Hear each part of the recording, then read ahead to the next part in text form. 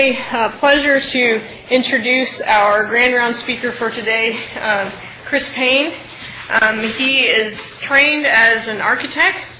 He lives in New York City, and he is now doing a lot of photography and has authored his second book, which is this, and which has the same title as his talk for today. So if you want to take a look at this before you leave, you can do so, and those are available in bookstores to purchase. I also think that what's great is that Chris recently received the Ken Book Award from New York City, or the New York chapter of NAMI. So that was a great honor for him. And I don't want to take up any more of the time. I want to get to this great talk. So please join me in welcoming Chris Payne.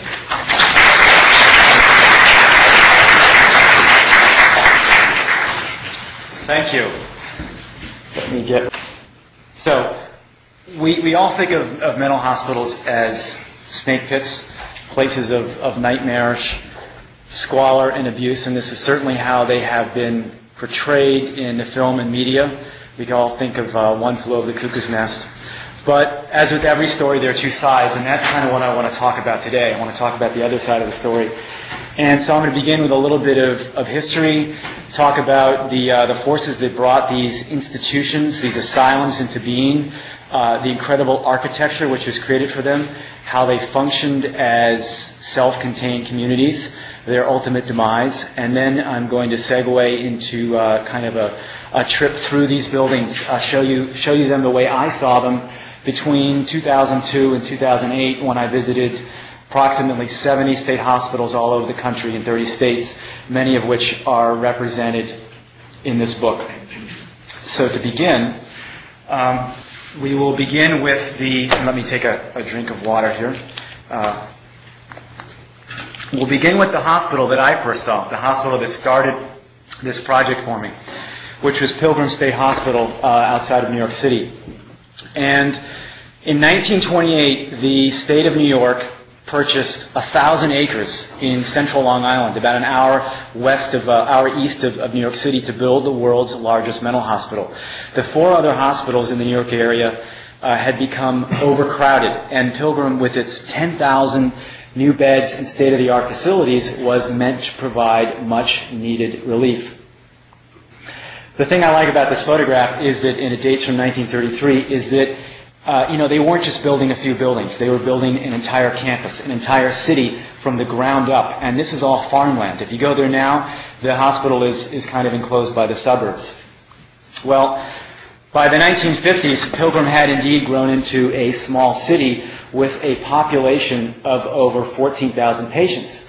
Now, not far to the south on that parkway there was Central Islip State Hospital. That was the third largest hospital in the state. And if you kept going on that same parkway just north, you would get to Kings Park, which is the second largest mental hospital in the state.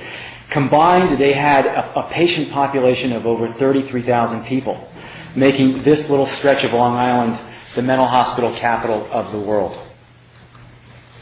This is an interesting diagram that I found, and as an architect, it's very architectural, it's diagrammatic, and I love it because it shows not only the campus, where the actual people lived and worked and played, but it shows all of the infrastructure that helped, that allowed Pilgrim, like every other mental institution in the country, to be a self-contained, self-sufficient society. So at the top, you've got the power plant, the bakery, the laundry, all the infrastructure that for the daily needs. Over to the top left here, that was a doctor's community because all the doctors and their families, including the superintendent, lived on the grounds. On the lower left, you had the farm. They even had a piggery because they grew all their own food. You had a water reservoir. You even had your own train station. The Long Island Railroad would come out on the weekends and bring people out from the city.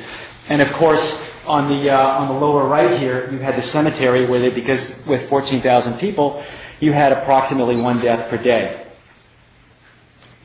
Well, in 2002, I just finished my first book, and I was in desperate need of a new creative project to fill the void. And I was talking to a friend, and he said, well, he kind of knew my interest as an architect. I have an interest in infrastructure and abandoned buildings. And he says, well, why don't you do mental hospitals? You know, they're all abandoned, and I'd never been to one. So I drove out to Pilgrim one day. Didn't really know quite where it was, but the directions, you know, online, it just said, you can see it from the highway. And sure enough, after about an hour, I saw these buildings poking above the trees, and it was obvious that this old institution, it didn't quite fit in with the surroundings. It even had its own exit. And all of a sudden, I found myself on this street, just like you see here, and the streets were quiet, the buildings were shuttered, patients were gone. A small part of the campus was still in use, but it was painfully obvious how underutilized it was. Well, Pilgrim State Hospital was just one of many institutions in the New York State system. And New York State, because it's a large state, it had the largest mental health system in the country. In the 1950s, they had over 100,000 people in 27 institutions. Now, these were not just, you know, state hospitals like we think of today. They were also state schools for juvenile delinquents. They were state schools for the mentally retarded. They were epileptic colonies. If you were deaf, dumb, or blind, you might find yourself in an institution. If you were, you know, senile and elderly, you could be put in an institution. The point is that the definition of mental illness, you know, way into the 50s was very broad. And even like in the 19th century, you could be committed for being depressed or having hysteria. Even if you masturbated too much, you could be committed. The point is that kind of social norms were reflected in the definition of mental illness. Now, what's interesting about all these institutions is that the cost to run this whole system was over 1/4 of the state's annual budget. And I remember finding that, and I couldn't believe it, but, you know, it was repeated, and given, you know, today's debate on healthcare, it kind of makes sense. Well, New York was obviously not alone in providing for the care of the mentally ill. There were hospitals all over the country. And in 1840, there were just 13 of these asylums as they were known back then. In 1880, that number had jumped to 139. And, you know, even through the Depression, World War II, despite fiscal economic shortages, they continued to build these hospitals. And they continued to fill up. And basically, after a state would build its first hospital, all the other hospitals after that were built to meet existing needs, not future ones. Ultimately, around the peak in the mid-50s, when there were over 500,000 people institutionalized, there were almost 300 of these hospitals all over the country. So at one time, you know, mental hospitals were quite a prominent feature on the American landscape. And the catalyst for their creation was this school teacher turned reformer named Dorothea Dix. And she lived in Cambridge, Massachusetts. And it all started when she visited an almshouse one day, and she saw the wretched conditions in which the mentally ill were being lumped in with beggars, criminals, vagrants. And she couldn't believe how horribly they were being treated. So she took it upon herself to crusade all over the country. She spent the rest of her life doing this, petitioning state legislatures to build actual institutions for the insane. Well, her appeals were persuasive, but they are also well-timed, because America, you know, in the 1840s really needed, you know, these establishments, these institutions to kind of buttress the social order. They would be seen as models of an enlightened society. And so you had this proliferation not only of asylums, but prisons, universities, and, you know, and public schools. They were, so, you know, the motives were not entirely altruistic, but, you know, at the heart, the intentions were quite good. Well, if Dorothea Dix was the catalyst, and it was this man, Thomas Story Kirkbride, who provided the blueprint for their expansion. And he was the superintendent of the Pennsylvania Hospital for the Insane in Philadelphia. And he was a very skilled administrator. He was more of like an administrator than a doctor in the modern sense of the word. And based on his you know, work as a superintendent and his travels abroad, he devised plans for the model asylum, which was codified in this book, which it's a long title. I won't pronounce it, but it was published in 1854 and again in 1880. Now, the important thing about this book is that it was adopted by these original 13 men. Now, why am I showing this slide? It's because these were the other 13 superintendents of these other early asylums. And they all had sort of conflicting opinions on how, what the cause of mental illness was. They didn't even think of it as like having a scientific basis. So they had all these conflicting theories, but they were all superintendents. And their organization, which I have to actually refer to my notes here, was called the Association of Medical Superintendents of American Institutions for the Insane. Now, why are these guys important? They're important because this organization that they had grew into the current APA, the American Psychiatric Association. So these were the first 13 psychiatrists. And by adopting this book, by adopting this model asylum, they were sort of giving their new profession kind of the stamp of legitimacy. And as the profession of psychiatry spread around the country, so too did these massive asylums as it became publicly accepted that lunacy could only be cured in the buildings. Well, obviously the building itself was the cornerstone of this philosophy, and Kirkbride and his peers really believed that a beautiful building like this, situated in kind of a remote, bucolic setting, could heal mental illness. And the idea was that they would take the afflicted, someone from the city, and place them in this idyllic environment, give them structured activity under the strong tutelage of a paternal but strict superintendent, and that they would actually get better. And this concept was known as moral treatment. The cornerstone of moral treatment was, of course, this massive asylum building. This structure, I think, was actually in use until last year. It's just outside of New York City, in New Jersey. And this building, this plan shaped like a shallow V or a row of birds in flight, was known as the Kirkbride plan. The step-back arrangement was done to facilitate light, air, ventilation, views to the outside. It was also done for segregation and control of the patients. You could classify, you could organize the patients according to class, race, illness, sex. And the idea was that the male patients would be on one side and the females would be on the other, and the most disturbed patients would be in these outer wards here. And as you got better, you would move to the center. And in the center was where the offices were. It's also where the superintendent and the staff lived on the upper floors. Surrounding these early asylums were these gardens. And the gardens were tended for, of course, by the patients. This was part of their work therapy. They were also designed by some famous landscape architects. The same guy, Frederick Law Olmsted, who did Central Park in New York City, he kind of practiced, he worked out his craft on these asylum grounds. So in a sense, the great city parks that we have today, the ancestors of these are the asylum grounds. Beyond that were hundreds and hundreds of acres of farmland. This notion of self-sufficiency was inherent in the beginning of these asylums, and so patients would spend their days working out in the fields, growing the food, tending to whatever needed to be tended to. And it's very rare, in state hospitals that they still owned all this land, but occasionally you can see markers. Sometimes these lands have become enveloped by the suburbs, or they've been taken over by other farmers, but you won't see this now. You'll see mostly just the building and maybe the gardens around it. The Kirkbride plan was, and these asylums was really an American invention, and it gave rise to some of the largest buildings of their time.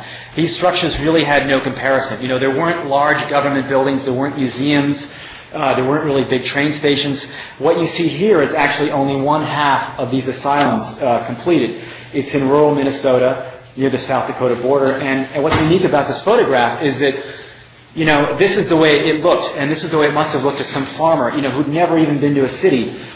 Seeing this thing rising out of the landscape must have really, blown these people away. But what's also interesting is that you can't see this now because all the trees that were later planted have grown up. So it really looks like this, they plopped this building down on this barren landscape. Well, like, as you can see in the book, the Kirkbride plan was not only this building typology, but it was a truly modern technological marvel of its time. It had fireproof construction. It had indoor plumbing, heating, ventilation, all these things that we take for granted now. But back before the Civil War, it was pretty uncommon.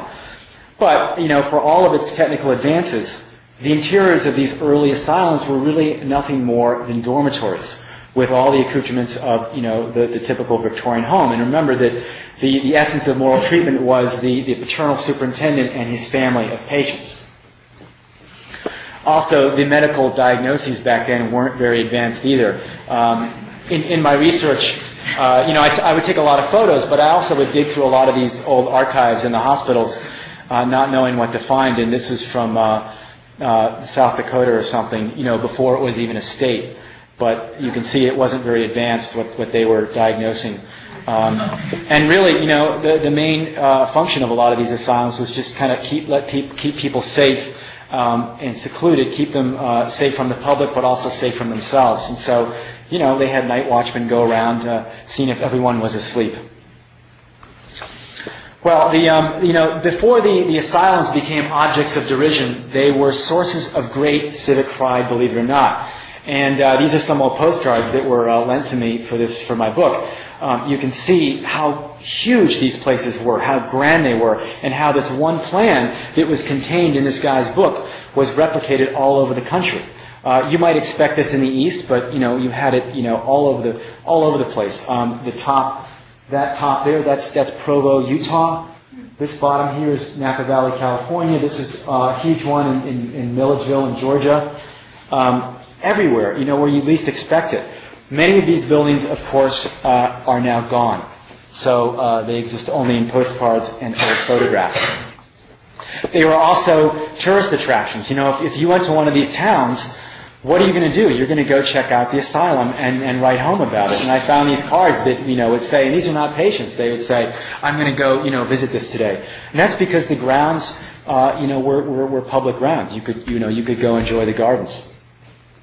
Well, like any lofty ideal, the Kirkbride plan and moral treatment failed to live up to their expectations. The hospitals, as soon as they opened, they became inundated with all types of people, foreign-born, the poor, senile elderly, elements that would never get any better. And also moral treatment had an inherent racial and class bias. So, people didn't start to get better, and state legislatures got impatient. The success rates kind of dwindled, and they withdrew funding, which of course meant, high turnover rates, low wages, abuses, bureaucratic corruption. You can kind of figure out what happened next. And so the pendulum of care began to swing from the curative to the custodial. And yet, this model of asylums continued to be built up until the turn of the 20th century. And at the top here we have this original, that's the original one for 250 patients, which is, it's kind of manageable. At the bottom, this is Buffalo State Hospital. That building, it's one building, and it was over a third of a mile long. And at that scale, you really can't maintain any kind of a personal relationship. So, the question, why did these buildings persist if they didn't really work anymore? Well, it's because they represented the status quo. They were a convenient solution. They became these big warehouses.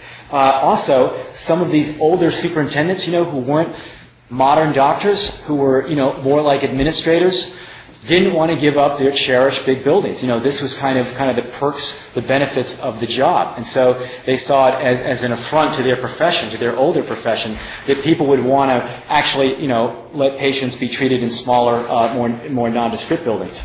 The third is that, buildings of this size that are a third of a mile long, they don't just get built in a year. They take decades to build. And Buffalo State Hospital took almost 30 years.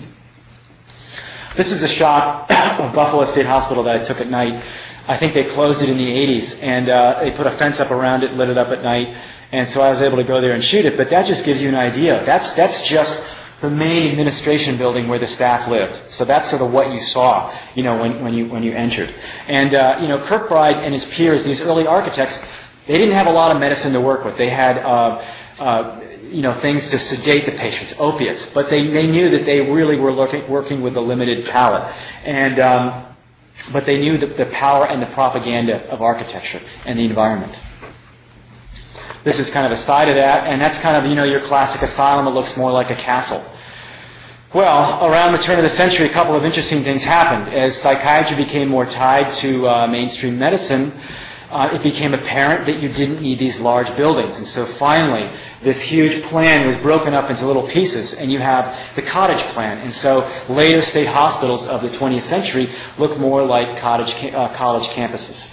The other interesting thing, which I found was pretty cool, is that the name insane asylum, lunatic asylum, asylum in general, was dropped across the country. And they changed the name to state hospital in an effort to kind of align themselves more with mainstream medicine. And so to this day, if you go online or if you see, state hospital on a map or a sign, it doesn't mean a general hospital run by the state. It means a mental hospital. And so these later hospitals, don't really look like the kind of the Gothic Victorian asylums we think of. This is in New England. Looks like anything, a prep school or something. This is out in California. It looks like a typical college campus. This looks like a factory. This is in Michigan. And there's a reason for this. The architect who did this designed a lot of the big automobile factories in Detroit. So even though you had this shift in architecture, this shift in design, they still functioned along the same lines as self-contained cities. So you had this notion of self-sufficiency, which began in the 1850s all the way up through the 1960s and even early 70s. So these huge organizations, they were like, big companies. They kind of lumbered along and they didn't really change much. Well, by the 1950s, with the introduction of psychotropic drugs, changes in commitment laws and a shift towards community-based care, you saw a decrease of patient population, and slowly, in came the era of deinstitutionalization. You also had a series of these federal laws in the 1970s, and once they were passed, they forbade the use of patient labor unless the patients were paid minimum wage. What this did was deprive the hospitals of their precious supply, their precious workforce, and literally overnight, the patients could no longer go to work in the shops and the farms. And so the hospitals began to close one by one. And although today no state has yet to close all of its state hospitals, they, of course, are no longer seen as the cutting edge of mental health care. They're seen as a last resort. Stays are no longer numbered in months and years or decades. They're numbered in usually days, by days and weeks. So that's kind of where... That's kind of how I found these places, empty, ghost towns. And after my first day, at Pilgrim, I drove home and I'm thinking, who would build such a place? I mean, it was enormous. But then why would it be abandoned? And so in the weeks following, I started to explore the New York City area and I found the same thing over and over again. Some of the hospitals were completely abandoned, like this one in West Virginia. Gradually I started going up to New England, out to the Midwest. I got hooked pretty quickly. And so I found, places that looked like they were out of, the European French countryside down in West Virginia. Places that were even earlier than some of those Kirkbrides that looked like Greek temples. And then occasionally I would come across, an ancient pre-Civil War building, totally abandoned, next to a fully functioning modern state hospital. And what had happened is that they would just gradually remove the patients, either release them off and out onto the street or bring them into the new facility, and they would just let these older buildings deteriorate because, as we all know, there's not a lot of money invested in mental health care. This is an interior. So a lot of times I would find these interiors which hadn't really been renovated. They were really intact because they never had any money to modernize them. So what I did pretty quickly early on was get permission from all these, the state, the departments, the head offices. And I was kind of hesitant because I'm thinking, the last thing they want is bad publicity. Photographers going in. And to my surprise, they welcomed me because they valued their history, their buildings, a lot, and they thought that these places were misunderstood and misrepresented, and so having a book out kind of helped. It opened the door, but I was really surprised that once the project got going, I pretty much got in everywhere I wanted to go. And a lot of times I would show up and maybe they'd give me an escort. Sometimes they would just give me a set of skeleton keys and a walkie-talkie and say, have fun, check in with us. And I remember one time. I arrived over a holiday weekend and I met with the facilities manager. He showed me around in his pickup truck, and then he literally gave me the walkie-talkie to the security and the keys, and he said, this will open everything you need. Have fun, drop the keys when you leave, and good luck. So when one entered a hospital for the first time, let's say you're the public or whatever, you would usually come upon this grand lobby. This is like the public entrance. This is the face. They want to put on the good face because you couldn't venture too far back into the wards. But it was actually the wards which were the heart of these early asylums. I talked about dormitories. That's really what they were. All those step-back pavilions, just one ward on top of another. And the first thing you notice, aside from the kind of the crazy colors, is how wide these hallways are. And that is because patients were expected to, once they got up in the morning, they couldn't just hang out in the bedrooms. They actually had to be social and hang out in the hallways or in the lounges or in the dining rooms if they weren't working outside. And so the wards really were the focal point of activity. Another thing that struck me was, even though these places became warehouses, one can't help but admire all that mosaic on the floor, And if they wanted them just to be warehouses, they wouldn't have put this much care into building them. So I was kind of always struck by that. No matter where I went, there was always this wonderful attention to detail in the architecture, even when it wasn't necessary. So a lot of these wards look alike, because they were based on the same model. And there's this procession, this rigid symmetry of doors, and you realize that they're not only designed that way to encourage kind of social interaction, but they're also done that way for control and keeping order. And so on their own, they're just hallways, but I realized that they were actually symbols of these closed worlds.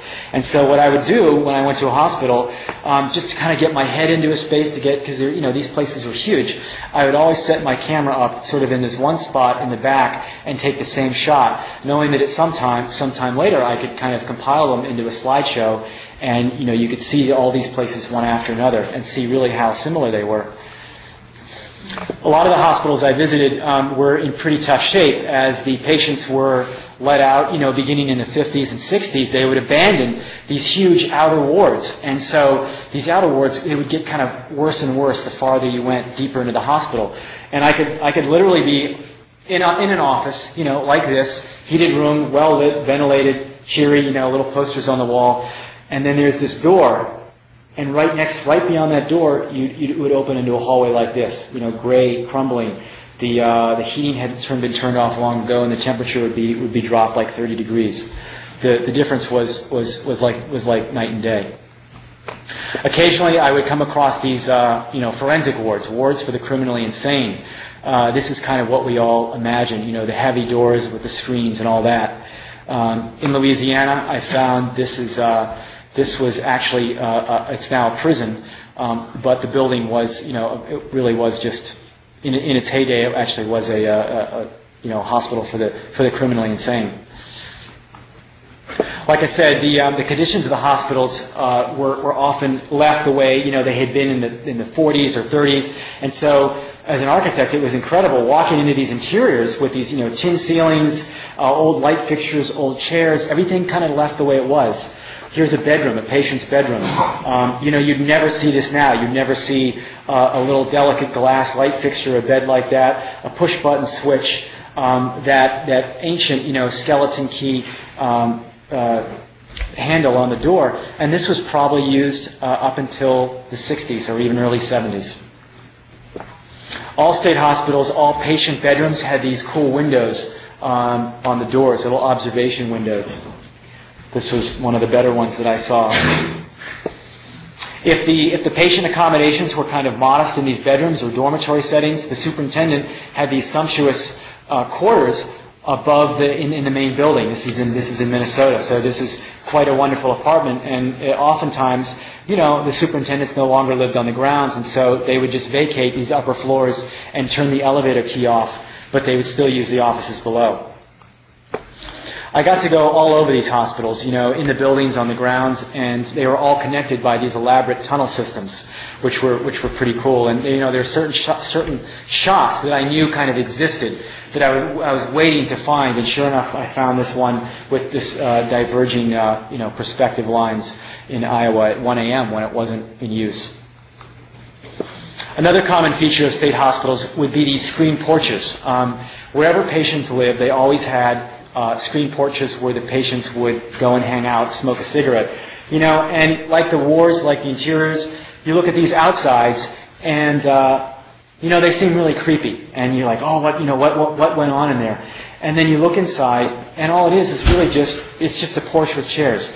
And it kind of dawned on me many times how boring and mundane it must have been, to pass away your days in one of these places, especially, after the days when you couldn't work on the farm or when you couldn't really do anything. Another common feature were these enclosed stairwells. Every stairwell in a state hospital had to be enclosed to prevent patients from jumping. This place was interesting because this is where they filmed the Cider House Rules, and so I think to get some of the movie equipment up, they took off the banister there on the left. But this is a more ornate response to keeping a stairwell safe. Here they just put this kind of boxy screen around this wonderful spiral stair. Here these are just 2x4s from a place in South Carolina. And of course, the shot with all the peeling paint and a much more austere screen.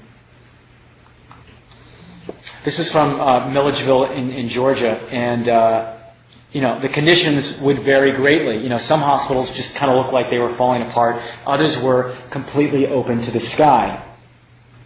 Sometimes the floors would be caved in, and I could stand over the edge of this and kind of look down 2 or 3 stories because all the floors had pancaked. And yet, just next door, you might find a room that looked like this. Pretty good shape. All you got to do is scrape off the paint and dust it with a broom. That's because the walls were often 2 feet thick, masonry, very solid. So, it was really was like night and day. You never knew what to expect. Sometimes, these rooms would be in immaculate condition, and they'd have these, kind of hydrotherapy tubs in them. Occasionally I found artifacts, toothbrushes. These are patient toothbrushes, which we found in the back, in the sort of the deepest depths of this hospital that was completely abandoned. These things were very rare. Anything that can be moved or taken that's worth anything usually grows legs and walks away. But we found this, and it was a great joy being a photographer to capture something which is kind of inherently beautiful for its own sake, but it was also quite sad because you over a period of 2 hours when I took the shot, you begin to reflect on the lives of the patients and what happened to them. Why did they leave their kind of most personal belongings behind? And I also felt a great sadness for the buildings because you realize that just as these people were abandoned, so too now are these buildings. This was another rare find in Tennessee. These are patient suitcases. And, when you arrived at a hospital, you bring your belongings. You bring a suitcase. So these suitcases would be stored up in an attic and often forgotten. This was another shot like that tunnel shot you saw that I knew existed somewhere. It was just a matter of finding it. And sure enough, poking around one day with my escort, we found these suitcases which had been there for decades. Another common sight, most of the rooms were usually empty, but occasionally they'd be filled with boxes and boxes of just files. And you can begin to appreciate, the enormous bureaucracy that it took to keep these places going, and kind of how pointless it all is. Once something's filed away, stored away, it's never going to be used again. These are cushions from a hospital in Texas. Once again, lots of pastel colors which were believed to have soothing effects on the patients. And as hospitals were downsized, they would often take, the contents of all these buildings and consolidate them, let's say, into an old dining hall, which is what this was. And here you could take inventory of a hospital in its heyday. Lots of cool medical equipment, dentist equipment, everything. And these are like antiques, and often they would just get either auctioned off or sent to the dump. State hospitals, because of their immense size, their infrastructure, their remote location, their self-sufficiency, made ideal fallout shelters. So in the basement of this place, the guard, just opens the door, and here are these civil defense supplies from the Cold War, from 1964. Unopened until I opened them and arranged them for this photograph, but pretty much in perfect condition. Very cool stuff. Well, as much fun as I had, poking around the insides of the buildings, finding things, I really loved going outside because as the buildings had fallen in on themselves over the past century, the grounds had actually become more beautiful. All the trees had grown up and matured. And so I would often find myself, in a hospital that might have been originally intended for thousands of people. Maybe they now only had 30 people. And so these grounds would be empty, and I could just walk around them. It was very distracting. But, there's really no way to convey that sense of beauty on film. And of course, over time, I became less and less interested in the architecture. These buildings kind of all look the same after a while, And what impressed me was the community that all these structures would create. Thousands of people lived, worked, and died at these hospitals. And so I thought it much more interesting, to find these quads, these sort of gardens where people would actually used to congregate. So this was actually an epileptic colony in Maryland. This was a courtyard, in one of these old hospitals. And as these Kirkbrides would be expanded, they couldn't keep going out. They would kind of often wrap in on themselves and create these sort of secret gardens, like this one here. This is another kind of garden that you can't see from the street with the gazebo. This is a place where patients would hang out and smoke cigarettes, completely overgrown now, of course. Well, if there was one thing that interested me more than anything else, it was this notion of self-sufficiency. The idea of people growing their own food, making their own clothing, making their own shoes. It's like this foreign concept now. We don't really know where our clothing comes from. We don't know how things are made anymore. We certainly don't grow our own food. So I found this. It seemed to speak of a much more environmentally sustainable way of life, and kind of reminded me of what my grandparents used to tell me. And so what would happen is that, I would call up a superintendent's office 1,500 miles away, and I'd say, I'd like to come out and see your hospital. Do you have anything that's kind of left that's still intact? And, they'd give me a whole spiel and say there's lots of old buildings to come photograph, and you should definitely come visit us. And so, often I would drive for a couple days to get to a place, not really knowing what I was going to find. Of course, the person showing me around had no idea that they were going to get assigned me that day. And, I'd show up at 8:30 in the morning, and I'd be meeting some guy in the facilities department who'd worked there his whole life. His parents had worked there before him. He drove a pickup truck, and we'd get in his truck, and he'd kind of look at me and say, so you're here to do photography? You're from New York City? Is that it? And he's looking at me with a little bit of suspicion, curiosity. Why would I want to come out here and photograph these barns that are falling apart? And all I had to do was just say, well, I'm really interested in self-sufficiency. And their eyes would light up. And even before I kind of had to prod them to that direction, the first thing they would say, well, these places were like, self-contained cities, right? And it was so kind of interesting, hearing someone that I didn't know talk about something on such a philosophical level, like they got it right away. And the stories that these guys would tell me, they were all the same. I mean, I went to hospitals in Maine, Alabama, Oregon, the Midwest. Every story was identical. And I never told them that because I never really got tired of listening to it. But the way they would make the campuses come alive and talk about, what it was like, maybe their father had run the farm, what it was like to grow up on the property. These patients, these people were their friends. These were their homes. And so I found, interesting that once you got on the campus, the stigma of mental illness, of anything, just kind of disappeared. So, and my one regret was not actually taping a lot of these conversations, these impromptu conversations. At the time, I was just mostly worried about, am I going to find anything to shoot? Because I've just, driven, taken a week off work to drive out to the middle of nowhere. But usually I found something interesting. And so it was my intention to kind of assemble parts from each hospital. A dairy farm from New Jersey, a calf barn from South Dakota, root cellar vents from Pennsylvania. I didn't even know what a root cellar was until I went to a state hospital. And by kind of bringing all of this together, not only the architecture, but the infrastructure, the interiors, the artifacts, I could recreate kind of a typical state hospital in its heyday. And so this infrastructure, I never got tired of seeing these things because every hospital kind of had something different. These are sauerkraut vats from Pennsylvania. You know, I don't even like sauerkraut, so I never even thought about how it was made. This is a slaughterhouse in Broughton, North Carolina. You know, and oftentimes these are very modest structures. They're on the periphery.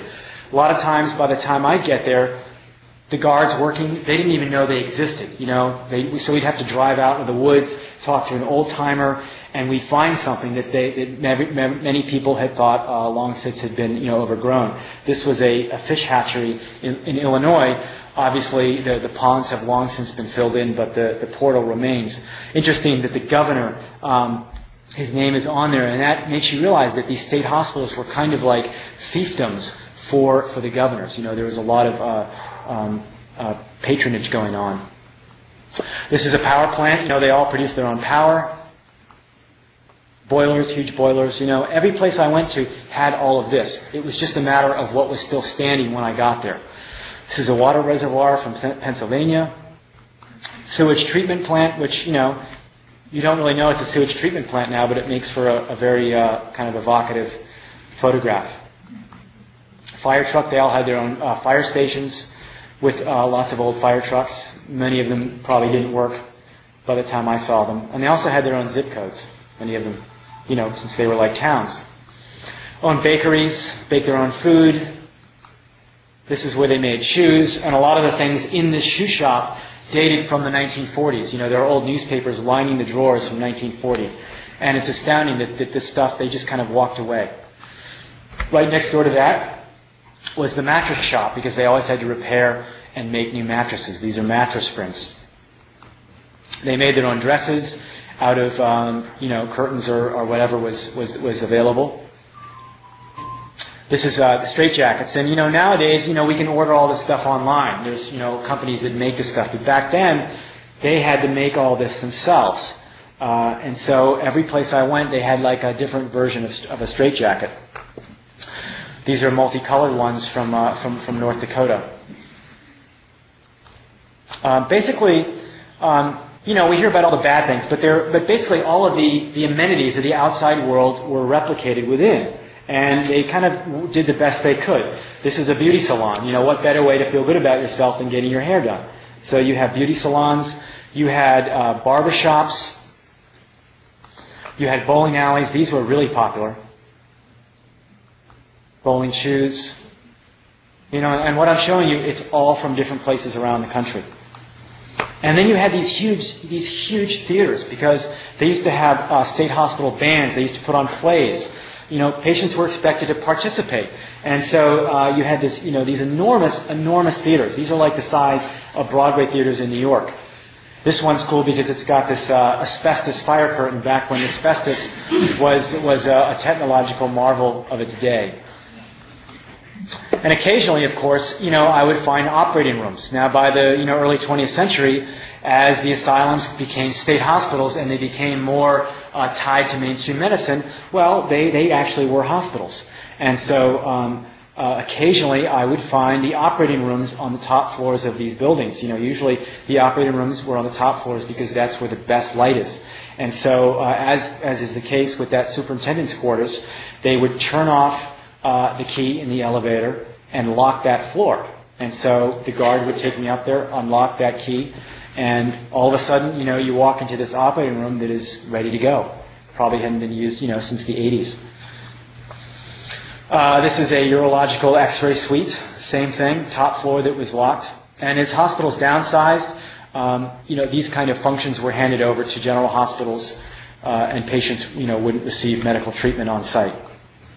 This is a hydrotherapy room. This is kind of a vestige of a less enlightened era. This is kind of what we think of when we think of old asylums. And actually, I didn't see too many of these. These were usually ripped out long before I got there. But you can kind of ask yourself, you know, how much would that 16-head or 20-head shower go for nowadays with marble and copper? I mean, this is something that would not be cheap.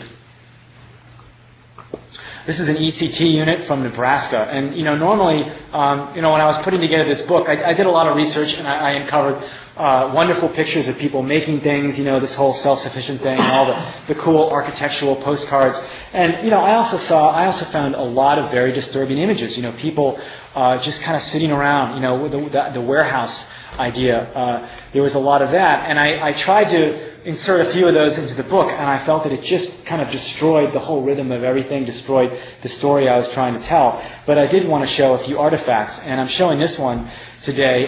This was kind of the standard ECT unit that you would have had, in the late 50s and early 60s for electroshock therapy. And I found this same unit kind of at many hospitals, but this was the best one I found.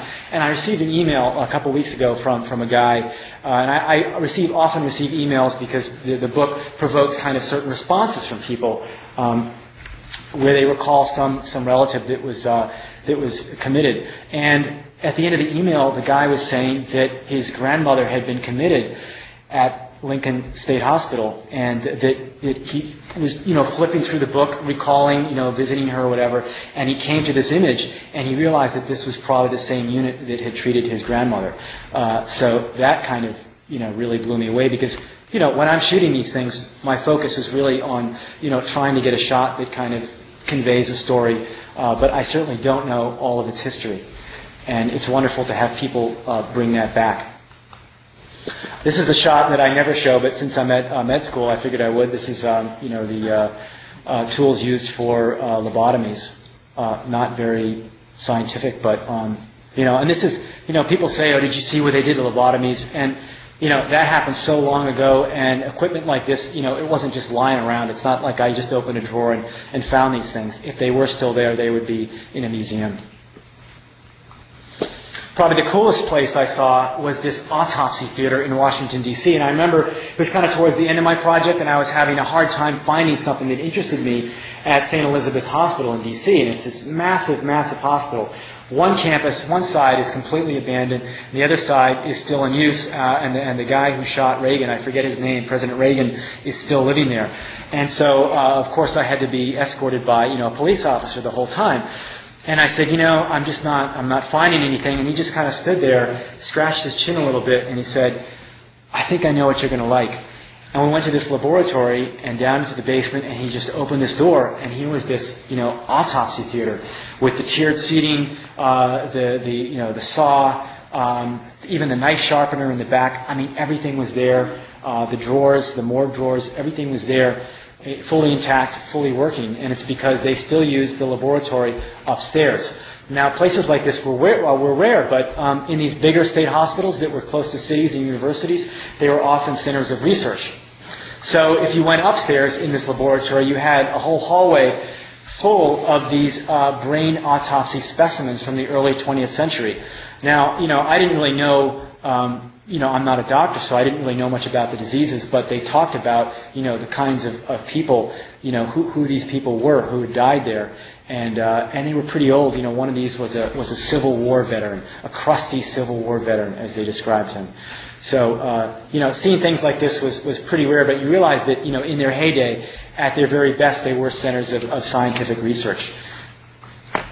Of course, people died all the time at these hospitals. They were warehouses, and a lot of senile elderly lived here. This is before, the days of Medicare and Medicaid, when it became convenient for state hospitals, state agencies, to move the aged infirm over to resting homes, because that was how they did that, because the federal government could foot the bill. So you had a lot of these morgues. This is from Pilgrim. This is the hospital all the way in the beginning, the largest one in the world. And it says, let conversation cease, let laughter flee. This is the place where death delights to help the living. I don't know who wrote that, but it was definitely pretty creepy. This is a coffin which was used to transport bodies from the wards to this ice house, which is on the grounds of the cemetery in upstate New York. And it's kind of poignant for several reasons. It's about death, but in the back are these unused grave markers. So that gives you a sense of how many people were buried in the cemetery.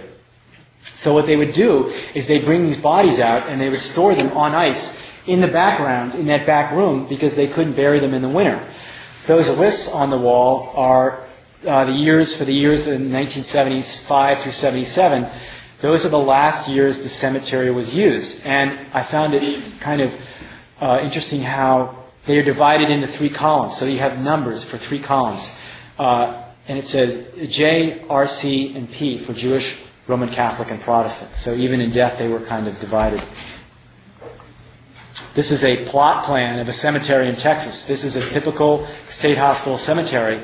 The markers, people didn't get headstones with their names on it. They got just markers, usually flush with the ground, with a number on it. These are unclaimed cremation urns from Oregon State Hospital in Salem, Oregon. Copper urns. And I knew right away, I saw these on a front page of the New York Times one Monday morning, a close-up, and I knew right away what they were. I'd never seen it, but I just, you just kind of know what something is. And I called the superintendent up that morning, and I said, I got to come out here and shoot these because, there was nothing like them. And you could tell the weight or the size of the person, their age, if they were a child or an old person, by the weight of the can. And here's a shot of a cemetery. One thing which was touching, the groundspeople, these state hospitals, working with, minuscule budgets, and so they didn't have a lot of money to maintain the property, but they would often go to great lengths to maintain and reclaim the cemeteries, from Mother Nature. A lot of times the cemeteries would be off, in the fields or in the woods somewhere, and a few decades pass and you don't even know it's a cemetery. I was visiting one place in Tennessee, and it was an African American hospital, and there was this burial ground, and the only way you could tell that the graves were there is because the ground undulated. The bodies had decomposed, and it was just this kind of, it was kind of a beautiful undulation. But it was one of the most peaceful, beautiful cemeteries I've ever seen, just because it was in the woods, and they had kind of found it again and opened it up.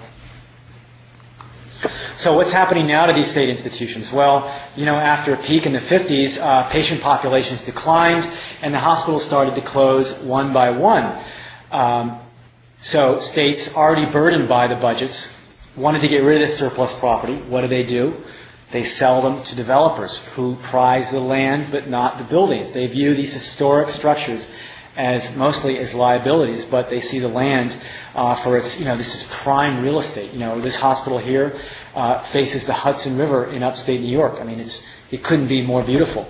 And so what's happening now is that a lot of these hospitals, these landmarks, are being just demolished to make way for condominiums. Some of the hospitals are being transferred over to other state agencies.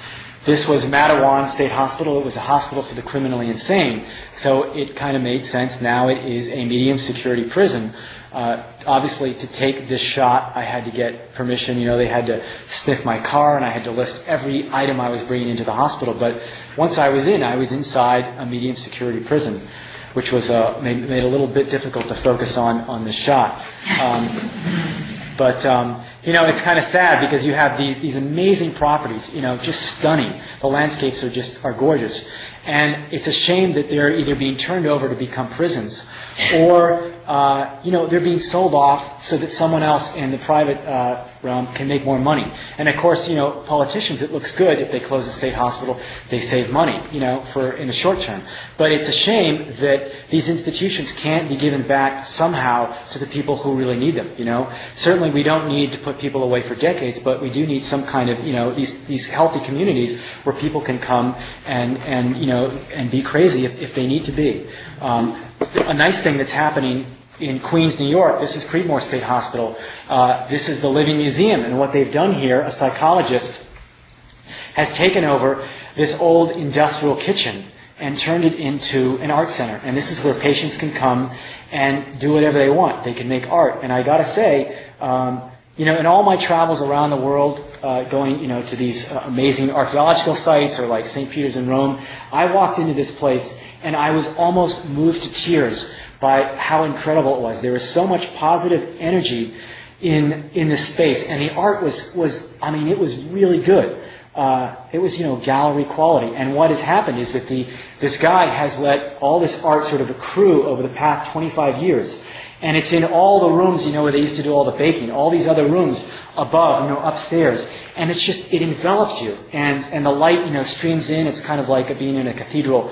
And you feel so much energy and life and happiness in there. And as an artist, I found it so inspiring and just and humbling in a way. And it's a shame that they can't do more of this because even though we've kind of come full, it seems like we've kind of come full circle. The tenets of moral treatment, of just staying busy, positive thinking, giving someone to do that'll get their mind off their troubles. What better way to refocus their energies than through art and music? So, some state hospitals, like the big one in Buffalo that was a third of the mile long, that will be saved. Now the city has enveloped it.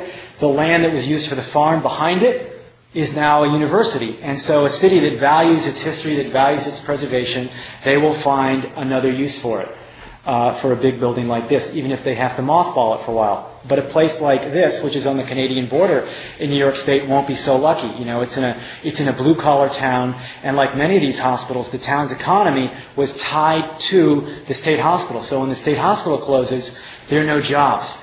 And so preservationists are really struggling in places like this, where all the stores on Main Street are closed. What are you going to do with a hospital that has more square footage than all of those stores on Main Street? And so the very qualities that made these hospitals endearing in the first place, their remote location, their massive construction, it has made, they've kind of presented huge hurdles for preservationists. And the other problem is that there's this stigma that's attached to mental illness, and that has been transferred to the buildings as well now. And so people see them really as, vestiges of a less enlightened era, and they don't engender the same nostalgia as other historic structures. And so what's unfortunate is that most people don't realize that they were, originally built by leading architects, physicians, civic leaders of the day with mostly noble intentions. I'd just like to finish here with this hospital in Danvers, Massachusetts. It was probably one of the greatest landmarks of the 19th century, institutional architecture. And I grew up not very far from it as a child, and I remember seeing it. It was high on top of a hill, and I remember seeing it poking above the trees as I would drive up to my cousins. And it was the kind of thing that, when it closed, it inspired a lot of, mystery and talk, and its reputation only grew. Well, of course, what happened is that the state sold it to a developer who announced plans to tear it down, and the town didn't really protest. And so I finally got permission from the developer to get in. I had to pull a few strings. And I was, kind of amazed because they didn't want any publicity. They were essentially, tearing down a local landmark. But I got in there about a week before it closed, and I got up to the roof, and here's a shot of, of the roof line, and one can kind of imagine what it was like. Here you are, you come to this place in its heyday in the 19th century, and all around you is just, countryside, and then maybe 20 miles to the south there's the city of Boston. And so it was really, it couldn't have been more well-sited. It couldn't have been a more idyllic landscape. Well, over a period of months, I returned to see it demolished bit by bit. And as an architect, this was, very, very frustrating and very sad to watch, to see it torn apart bit by bit. And as if kind of to cleanse the past, they would say we're saving the center portion to be incorporated into this condo development, but they would gut everything on the inside, save for just those 2-foot thick outer walls. They would take out the roof, all the floors. And I felt like they were trying to sanitize the building.